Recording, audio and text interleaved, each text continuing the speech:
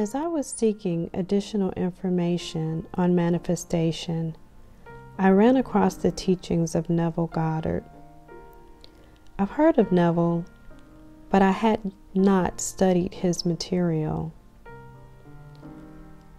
What I am finding is a profound understanding of inner speak.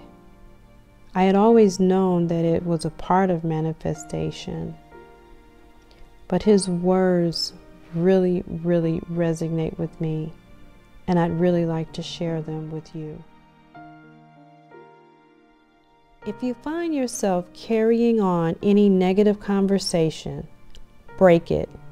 Even though it gives you pleasure, as it does many people, they find such fun in being critical. They think they are alone and no one sees them, so it doesn't matter. No one sees you? The only one that matters sees you every moment of time, and that's your Father.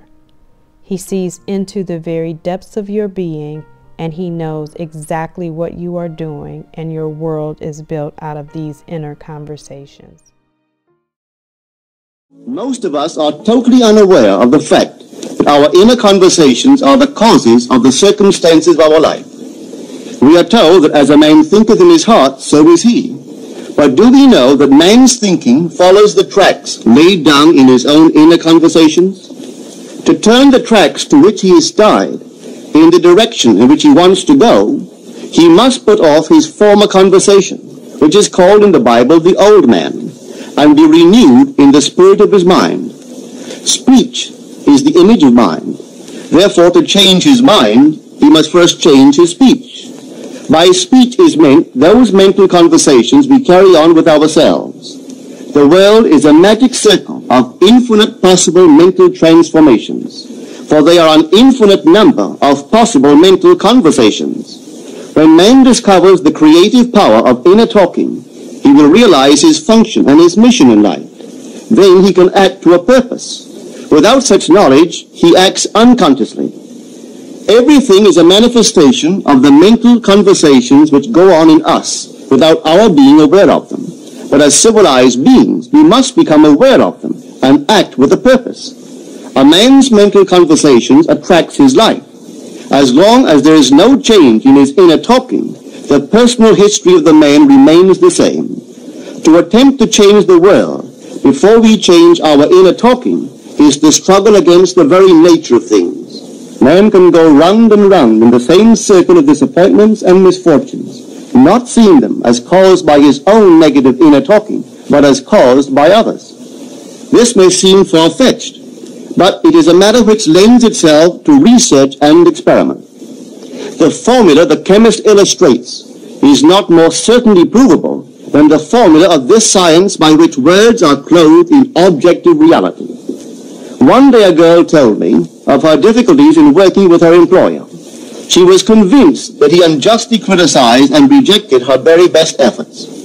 Upon hearing her story, I explained that if she thought him unfair, it was a sure sign that she herself was in need of a new conversation piece.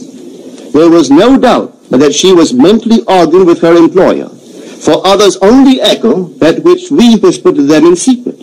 She confessed that she argued with him mentally all day long. When she realized what she had been doing, she agreed to change her inner conversations with her employer. She imagined that he had congratulated her on her fine work, and that she, in turn, had thanked him for his praise and kindness. To her great delight, she soon discovered that her own attitude was the cause of all that befell her. The behavior of her employer reversed itself. It echoed, as it had always done, her mental conversations with him. I rarely see a person alone without wondering to what conversation piece is he tied. On what mysterious track is he walking? We must begin to take life consciously, for the solution of all problems lies just in this. The second man, the Lord from heaven in all of us, is trying to become self-conscious in the body, that he may be about his Father's business. What are his labors? To imitate his Father, to become master of the Word, master of his inner talking, that he may mold this world of ours into a likeness with the kingdom of love. The prophet said, "Be ye imitators of God as dear children." How would I imitate God? Well, we are told that God calls things that are not seen as though they were seen, and the unseen become seen. This is the way the girl called forth praise and kindness from her employer. She carried on an imaginary conversation with her employer from the premise that he had praised her work, and he did. Our inner conversations represent in various ways the world we live in. Our individual worlds are self-revelations of our own inner speech. We are told that every idle word that men shall speak, they shall give account thereof. For by their words they shall be justified, and by their words they shall be condemned. We abandon ourselves to negative inner talking, yet expect to retain command of life. Our present mental conversations do not recede into the past as man believes. They advance into the future to confront us as wasted or invested words.